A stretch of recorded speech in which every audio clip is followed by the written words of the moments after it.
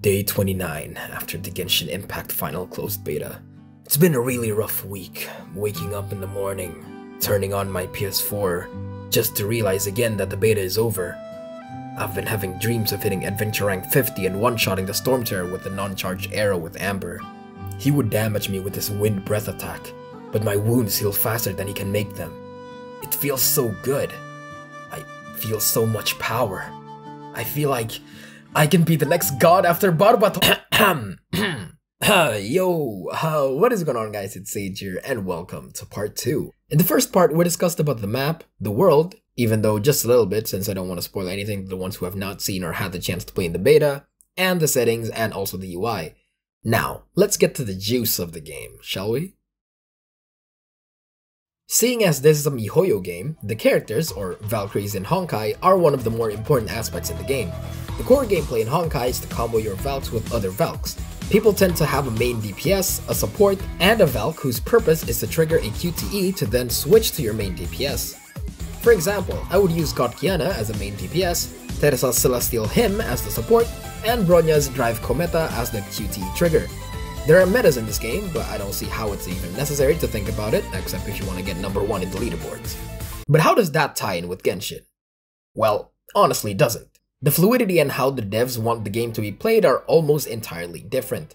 You can't just switch in a character and immediately press attack and it'll auto like it does in Honkai. In Genshin, you want to have characters with elements that complement each other. What do I mean by that? Take your character for example, the Traveler. Your first available element is Wind or Anemo. It is the most flexible element in the game because it complements or boosts other elements to mix with your element. For example, if you use Amber's charged arrow shot, which deals pyro damage to an enemy or even your surroundings like the grass, they will catch on fire.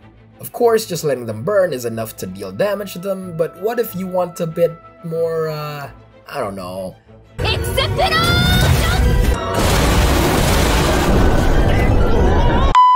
By looking at the indicators above the enemy's heads, it'll show which element they're currently debuffed with. Of course, in this example it was Pyro, so there will be a fire logo above their heads. This is where your character with the Anemo element comes in. By using your main skill, you can enhance the effects of the burn, and because your skill ends with a small gust of explosion, it'll mix in with the fire causing, well, an explosion. Not only that, but the game has actual elemental reactions, meaning enemies that are burning will get vaporized if you deal hydro damage. If they're debuffed with hydro, you can electro charge them by applying electro damage. The same goes to if you want to cancel an effect. Say the enemy is burning, you can apply cryo damage in order to extinguish the fire damage. Probably the two strongest elements in the game for dealing massive amounts of damage are Anemo and Pyro, because you can pretty much mix them and combo with almost every element in the game. I should have said this earlier, but there are a total of 7 elements. Anemo, which is wind or air, Pyro, which is fire, Hydro, which is water, Geo, which is earth, Cryo, which is ice, Electro, which is, Electro, and Dendro. Now, I'm not sure what Dendro really is, but looking at the logo of it, I assume it's like the support type. This also ties in with what I want to give as a feedback though. In Honkai, if you go to your phone, there's the instructions option, which gives you a variety of things to look at, like how to trigger a QTE or how to get more crystals, and there's also the Valkyrie database, where it describes each Valkyrie very well. Now don't get me wrong, Genshin does have that as well, but it's not accessible after the tutorial parts of the quests you get in the first few hours of the game. If we could have like a glossary of all the elements or how it reacts, it would be pretty neat and it will help a lot of people. Anyway, the combat system itself is honestly not that groundbreaking. Basic attacks are pretty dull in my opinion, since it feels slow and not very hard hitting, until you get to high enough level where you see your damage reach around 100 plus.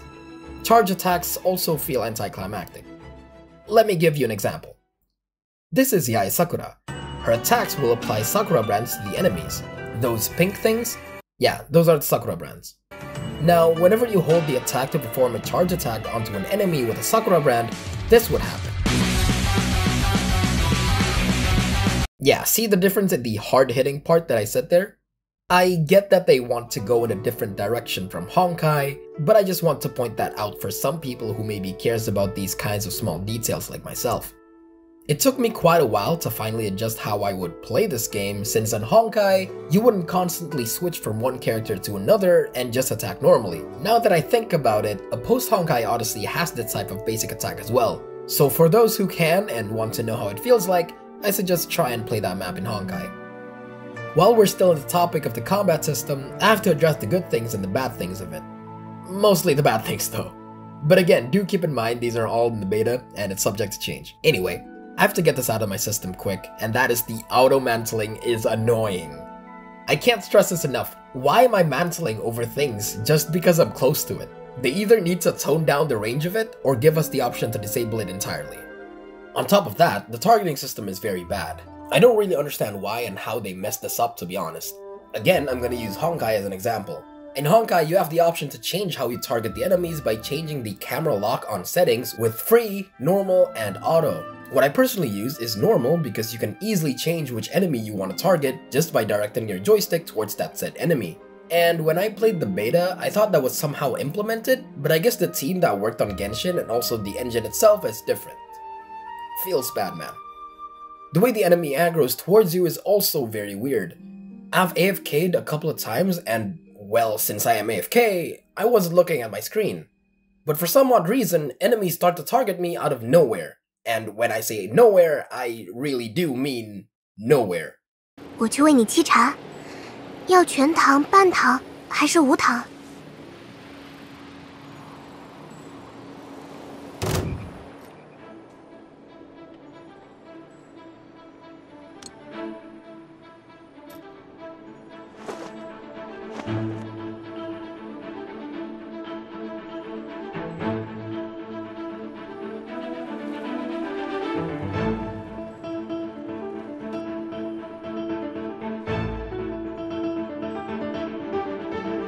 Like, seriously, what even is that aggro distance? I didn't even know those hilichurls were there. And to top it all off, there's this one very annoying glitch in the game wherever you face the Mithachurls, which are the big ones with the shield. If your current element is Geo and you use the skill on them, they will reset, and it's very, very annoying. Oh, nice! I glitched them! He can't move! What? Dude, really, dude? That's the dumbest glitch, dude, I swear. If you... Really, dude? So yeah, that's frustrating to watch. But what is it exactly that we are going up against in this game? Well, for starters, the first enemy that you encounter is a slime, specifically a hydro slime. There are various types of slimes, mainly just differs from what element they are, but one slime sorta stands out from the rest, and that is the dendro slime. They creep up on you, and if you see them, they'll immediately go inside the ground to hide from you. One of the ways to get them to go out is to hit them with a pyro attack. And since I don't have the luck to get Diluc from the gacha, I just use Amber's charge shot to get them out. Honestly, there's nothing really special about it, but it's just cute and interesting how they have this as one of the types of slimes we encounter. Next are the hilichurls, which are like the cannon fodders for the Abyss Order, which are the main enemies of this game. The hilichurls are like a species, whereas the Abyss Order is like a group of, beings? There's also the Fadui, which are allies of the Knights of Favonius from Citizenaya, the City of Ice. To be honest, I haven't read the manga at all, so I don't really know much about the lore of it. If you guys do want some lore stuff, I may be able to talk and discuss about it in the future, but for the time being, you can read the manga, which I'll be linking in the description. Okay, I'm gonna show you guys a clip from the first episode of my playthrough. Ooh, you can swim! That's cool.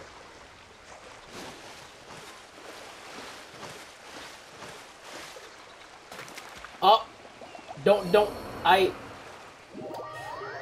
Yes, I know, I'm so good at this game. Well, a few episodes in, there were a few updates that were rolled out to the testers. Not sure which update it was exactly, but this was one of the loading screens after those few updates. Yeah, I get it, mihoyo, stamina is important in this game. Could've told me a lot sooner, but it is what it is. It is what it is. It is what it is. Like the loading screen said, stamina is used in almost every aspect of the game. From sprinting, charge attacks, climbing, swimming, and even, for some reason, gliding. You start off with 100 stamina right off the bat. You might be thinking, oh, 100, that's enough, right? Wrong. I can't tell you how many times I've died solely because of the stamina. You want to finish off that enemy right in front of you? Well, unlucky. Because you used your last bit of stamina to dodge its attacks, and now you can't use your charge attacks. Well, why didn't you use your elemental skill? Well, you know what? That's a pretty good question. I should have done that instead of trying to use a charge attack. But on a real though, if your stamina has depleted, I suggest just wait about 3 to 5 seconds until it fully fills up. You can just wait till it's half full, but there's no fault in taking your time waiting for your stamina to recharge and trying to think of a way to finish your opponent. Okay, then how am I supposed to increase my stamina? In order to increase it, you need to collect Animalculus, or Animalculi?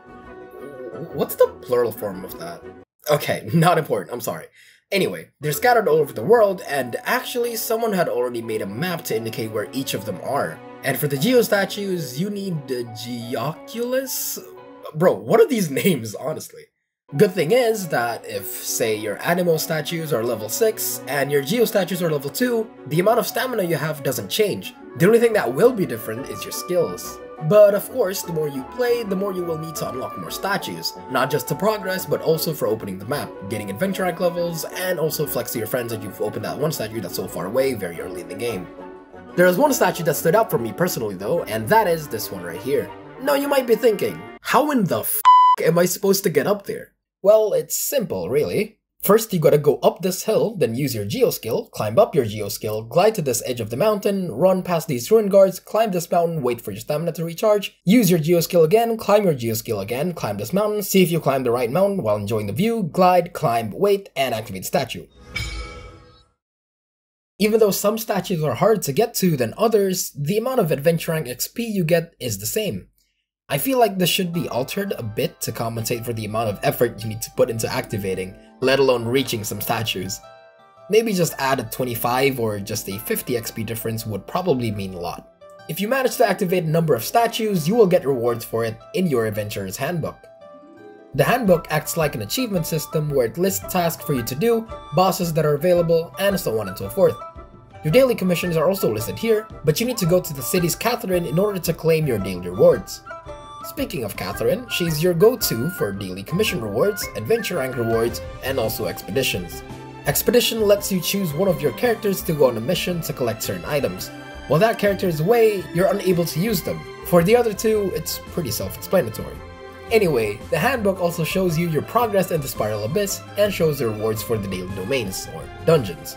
There are two types of domains, artifact domains, which gives you artifacts, and also weapon ascension domains, which gives you specific materials for weapon ascensions, all of which cycles daily, and you can see what each day will grant you by going to the domains and checking the reward details there. There is some sort of limit, however, on how many times you can tackle a domain. I said in the first part when I was talking about the map, you can see how much resins you have left. In this game, you use resins in order to claim most rewards, and by most I mean claiming domain rewards and also Leeline flower rewards. If you don't have enough resins, you can refill it by consuming a fragile resin, those crescent moons, which restores 60 resins. Also, bosses that are shown in the handbook have a cooldown in which they won't spawn until the cooldown is over. I think now's a good time to talk about how the quests work in this game. But Sage, aren't quests pretty self-explanatory? Well, yes, but no. Look, I just need a transition, okay? Quests are divided into 4. Arcan, which are the storyline or main quests, Story, which involves the characters in the Genshin universe, World, which are my personal favorite, quests that you get from the NPCs around the world, and lastly Commissions, which are quests given from Katheryne, who I've already talked about. While early quests don't require you to use certain things, some quests do use a few other features in the game. First one being the Elemental Sight, which allows you to see certain things like footsteps and hidden text on a rock that took me around 3 minutes to find. Honestly though, I would love to see this feature used in more than just certain quests, like say you need to use it to see a hidden entrance or a hidden key that leads to a treasure room while exploring, you know, stuff like that. In my playthrough, even in some quests where you're needed to use it, it seemed as though it wasn't necessary. I don't understand why, but I found the hint that I was supposed to find without using the Elemental Sight and it just hit me. What was the purpose of this anyway? Is it just a niche feature added to the game, or do they actually have useful and specific things for this? I just don't want to see this feature to be overlooked when the potential for it is actually interesting. The second feature is pretty simple, but is very useful, time skipping. Honestly, when I first used it in the playthrough, it was pretty surprising, cause I didn't think time skipping was even implemented. Now, again, with this feature, the same argument can be used. Will this feature be useless, especially in endgame? I will try and discuss endgame later, but yeah, stuff like this do matter in a game where it relies on replayability. Alright, with most of the features out of the way, let's discuss the leveling and equipments. First off, your character level and your level are two different things. You don't necessarily have a level, but rather an adventure rank. Adventure rank correlates to the world level. The higher your adventure rank, the higher your world level becomes. If you guys remember part 30 of my playthrough, the world level immediately increases right after I hit adventure rank 30, which in a way is a good thing, but not really. I was pretty lucky because I was just in a Hinochurl camp and not say a boss setting where I'm pretty sure it'll boost their level significantly. I suggest making the world level increase after you claim your adventure rank rewards from Katheryne because it'd be pretty terrifying to face an enemy that's your level, then suddenly their level is higher than yours without having the time to level up your characters. Of course, you can pause the battle by going straight to your characters menu, but you would have to know this feature in advance in order to counter that sudden level increase.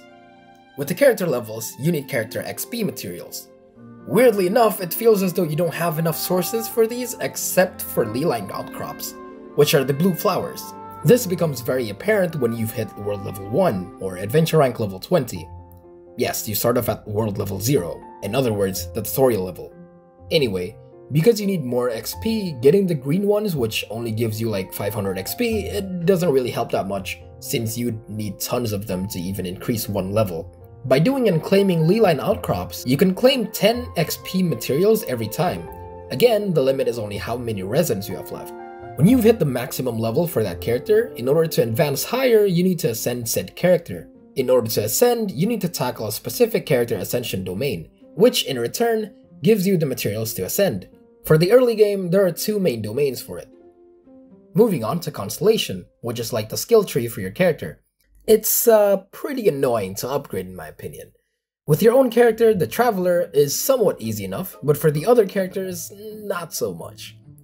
It's almost the same system as Honkai's, but the difference is, you don't need to collect fragments, rather you just need to get that specific character again in a gacha, which I mean, hey, muddy, am I right? Now, don't get me wrong, it's not like I agree with this, rather I actually disagree with this and I'm sure a lot of people do as well. Think about it, even when you're near max level but you just don't have the blessing from the RNG gods, then you might as well stop hoping to get that one material which you can only obtain by getting a duplicate in the gacha. I'd rather have them do a similar system like the old Honkai where you need to grind for advanced skill materials to upgrade your skills, and you just need time to do it and not luck. Now, I don't think that getting that specific material from duplicates is 100% a bad thing, but not having other sources is going to be the main problem in the long run. Since Genshin itself is a grindy game, even though of course there is still monetization in the shop and also the bonuses from the battle pass, having something to grind for will definitely help everyone and also the longevity of the game. Anyway, I remember there were talents, which are actually the skills that you can get from the constellation. Now, sadly, like a lot of people, I didn't quite know that the main point of it was for you to be able to upgrade your basic attacks and skills.